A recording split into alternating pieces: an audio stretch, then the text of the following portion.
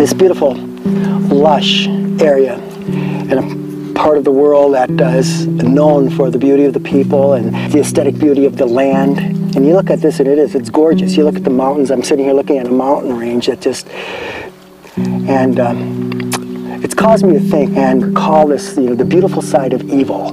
You look at the people, you look at the country, you look at all this, and it's just absolutely breathtakingly spectacular, beautiful. But yet underneath this, there's this terrible, heinous evil that exists, and it's slavery and the trafficking of children.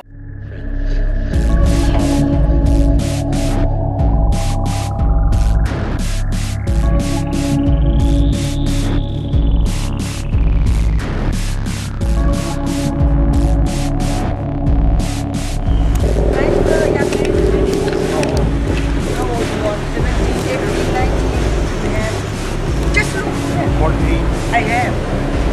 Just look it. If you don't like, no problem. If you don't want, no problem. No pay anything. Have a look at. They'll cut off arms, cut off legs, just maim them and hurt them so bad that the kids have no memories left. They don't remember anything so that they can't tell.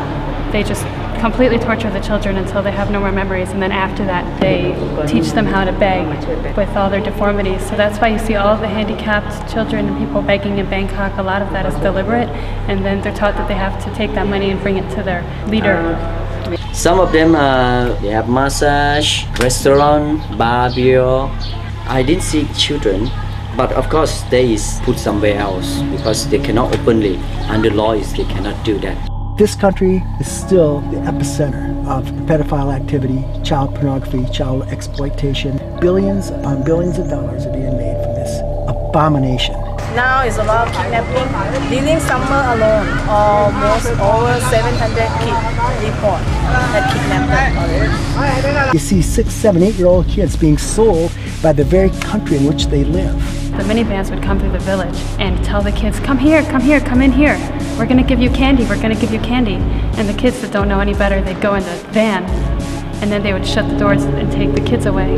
2 of my friends came down to Chiang Mai with them and not appear anymore until today.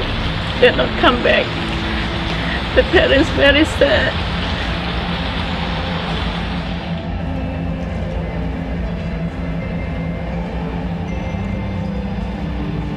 It's done by evil, okay? It's people taking advantage of the poor.